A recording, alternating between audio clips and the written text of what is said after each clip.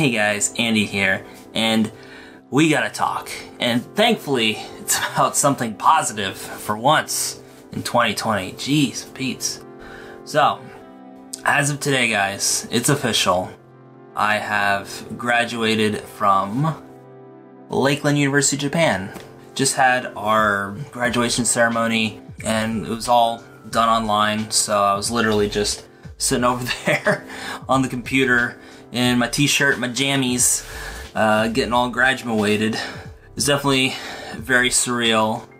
It still hasn't quite sunk in yet in the old head brain that I finally did it and graduated with my first post-secondary degree. You know, if you would have told me 16 years ago when I graduated high school back in '04, yeah, your boy's a bit of an old head. But if you would have told me that 16 years later I would be going to college in Japan and graduating and doing it all from my own Japanese apartment, guest house, right in front of the computer, in my jammies and t-shirt, I would not have believed a word that you said. It was all complete fantasy during that time, especially with limitations of technology and whatnot. But also, just the fact that I would even be able to go to Japan at the time was such a far-flung fantasy. When I was a kid, what got me interested in Japan initially were my cousins who were stationed out in Yokosuka during the early to mid-90s. And, you know, they would constantly talk about their time out here in Japan, and they would send me back in Ohio gifts and all kinds of stuff. And that's what really gave the idea of going out to Japan to visit. My family was supposed to visit them, but, you know, due to some personal stuff that happened, never got that chance. The idea kind of died at that point, but it was still always there in the back of my mind that I was gonna at least visit Japan just to see what it's like in person. And, you know, one thing led to another. Was going to college, and that's when the first wave of J-vloggers came around on YouTube. Saw guys like Tokyo Kuni and the late great Roger Swan. Swan especially had an impact on me because, you know, he and I were close in age. He was a year younger than me, and he was studying abroad in Japan, going to Keio University. That was such an appealing route for me because before, you know, all these other people who were out in Japan making videos or whatever, they all had bachelor's degrees and jobs and all this and that and the other. And, you know, being a college dropout at the time, I didn't see a path for me to get out here to Japan. I just thought it was completely closed off.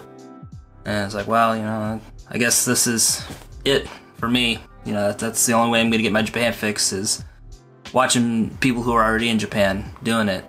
When I got those orders in 2013 to transfer out to Yokosuka, Japan, when I was in the Navy, and I landed at Yokota Air Force Base, I was finally in the country for the first time.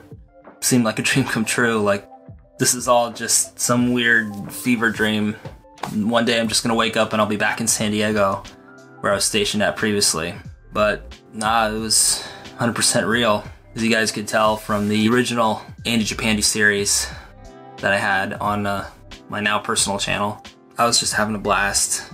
When my time in the military was up, at the time I didn't know you could study abroad out here on the GI Bill.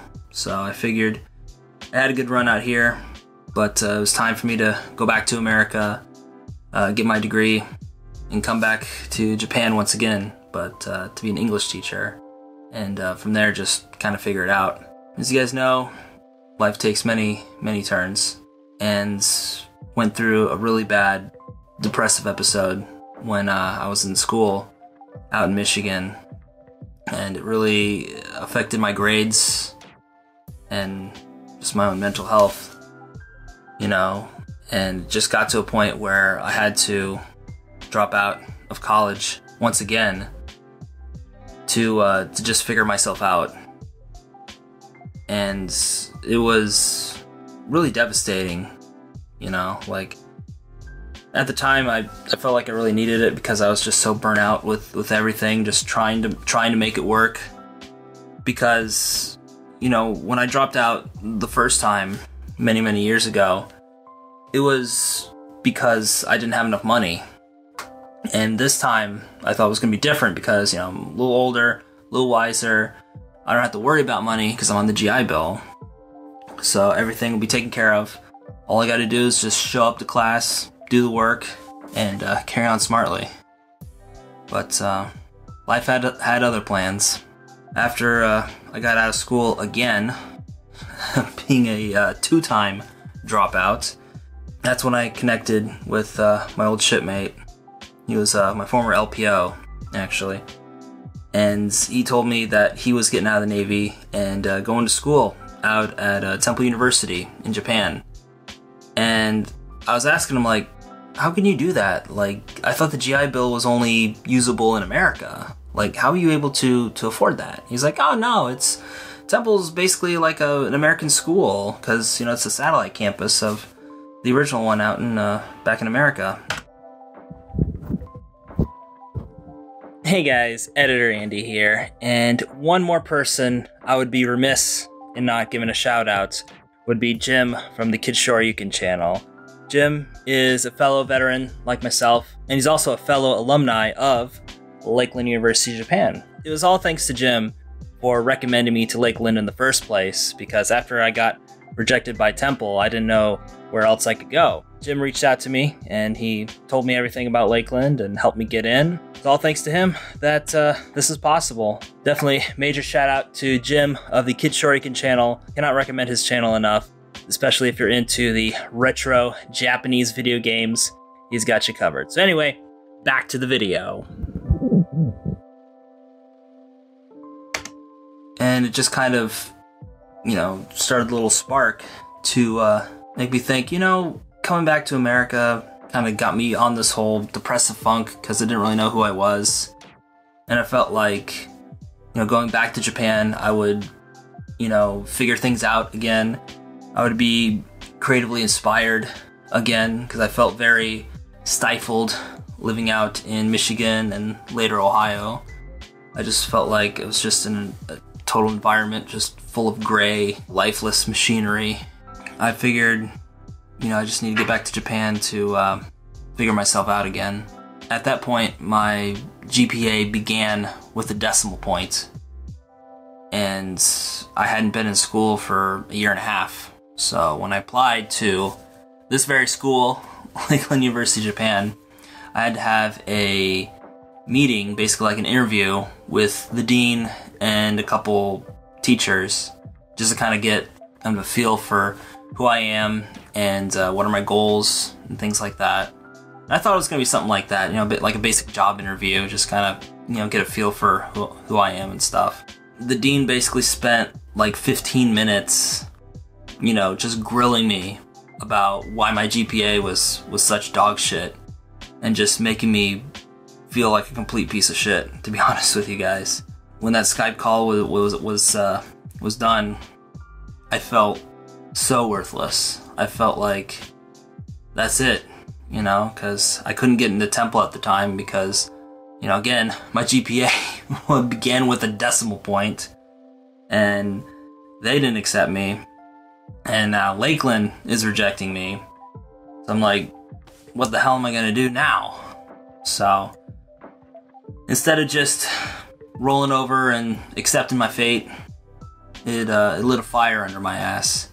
And so I decided to rehab my GPA, show them I'm serious about this, and took a couple classes at community college to boost things over at Fayetteville Tech in North Carolina.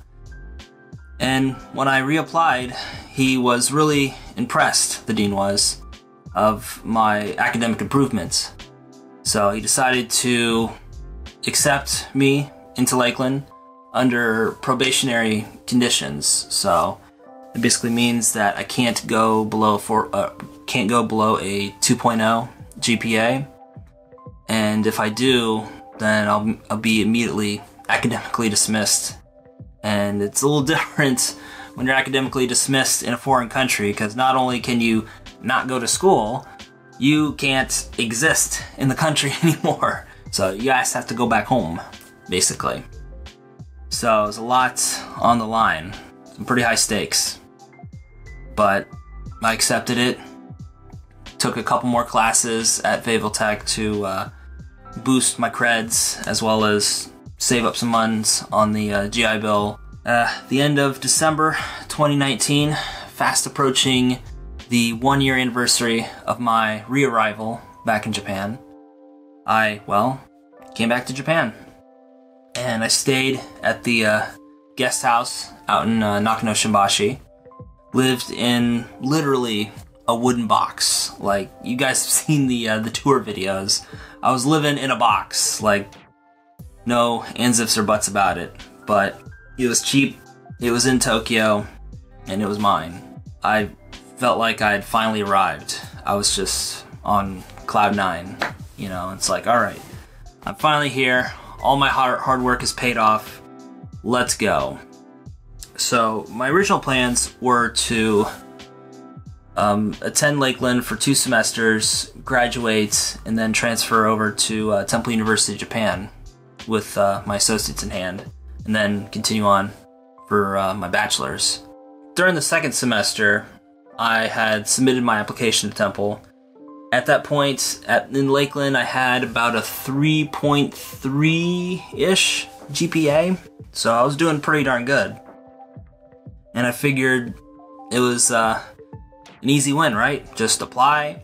I talked with the student liaison over there. He just had very high hopes about everything, just saying everything's all good, no worries, just gonna be an easy get, right? But, as I said before, life has other plans. And I got rejected from Temple. And it was at that moment where I felt like, is this it?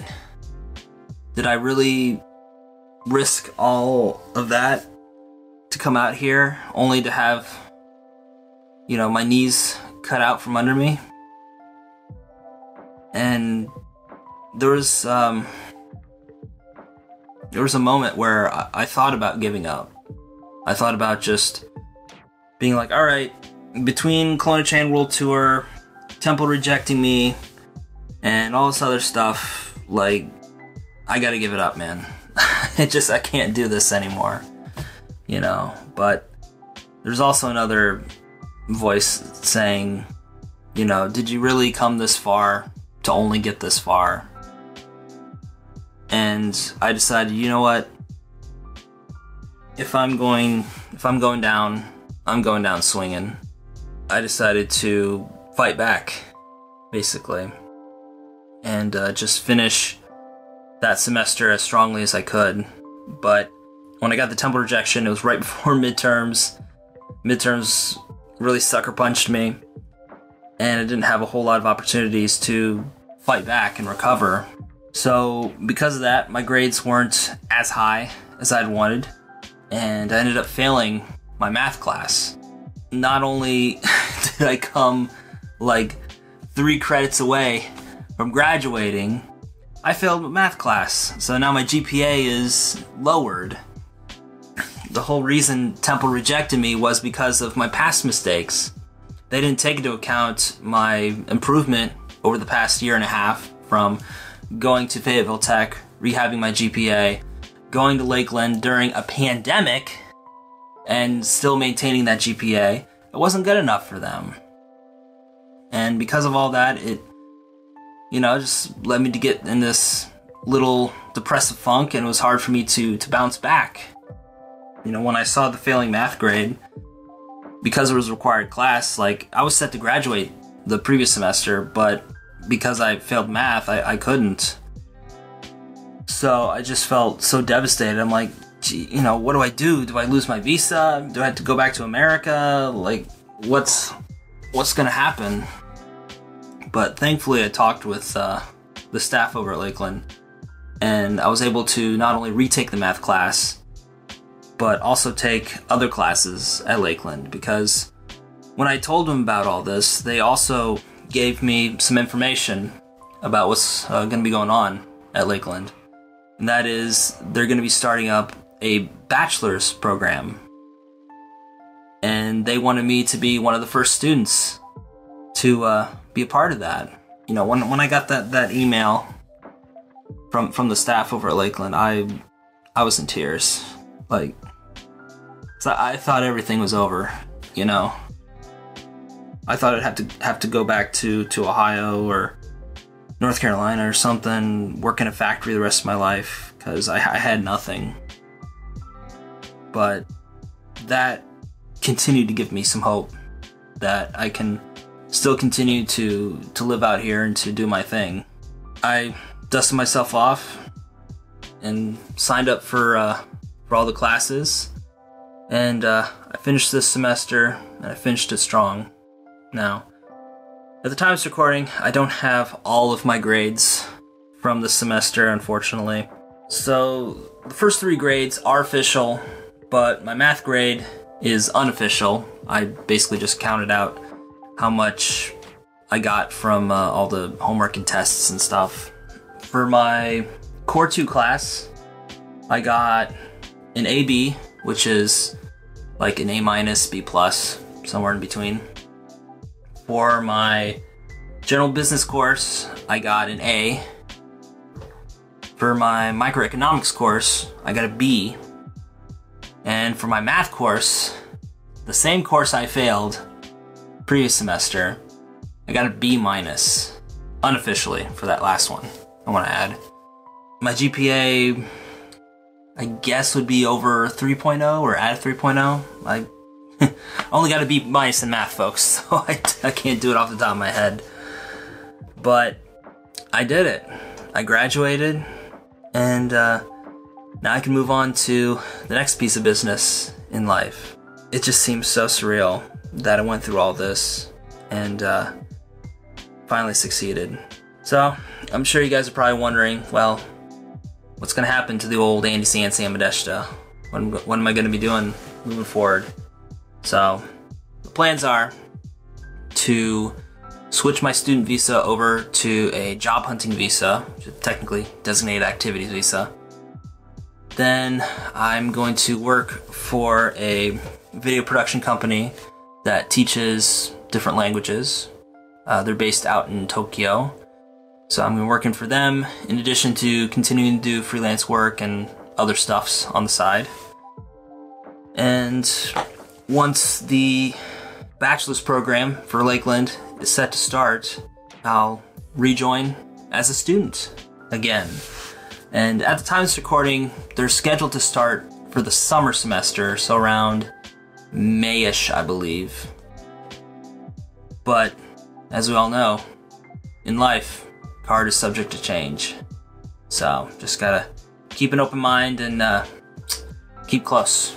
So I just want to take this time to thank you guys out there for all the support. You know, I just, you know, reading all your comments and all the direct messages and everything that you send me. You know, I read all that stuff. And I'm so thankful also for the Discord community that we've built up. It's pretty small right now. Times recording, it's around 69 members. Nice. But it is a nice community full of great discussion. And it's actually thanks to that community, as well as the videos I've put up on here, that I managed to help 3 oncoming students at Lakeland take initiative to apply to Lakeland, get accepted, and they're going to be starting in the spring of 2021. Woo! So to think that little old me from nowhere, Ohio, with only a handful of subs, can manage to change the lives of at least 3 people. Well, 4. Me. I know, cheesy, whatever. But to think that I have had such an impact on other people's lives. You know, I don't mean to say it to like humble brag or whatever, like I'm something special, but You know, this is why I do YouTube. You know, a lot of people get it twisted and think that I'm just in it for the subs or the money or the views or whatever. And don't get me wrong, those things are nice. You know, it's a nice feeling to know when that Google paycheck hits. It's a pretty good feeling. But an even better feeling is affecting people's lives for the better.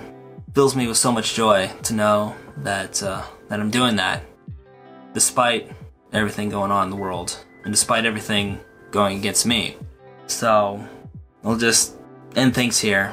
So with that said, guys, this is the Andy-san, all graduated with my associates from Lakeland University Japan, signing off for now. And as always and forever, we'll see you next time. Catch you later, guys. Bye.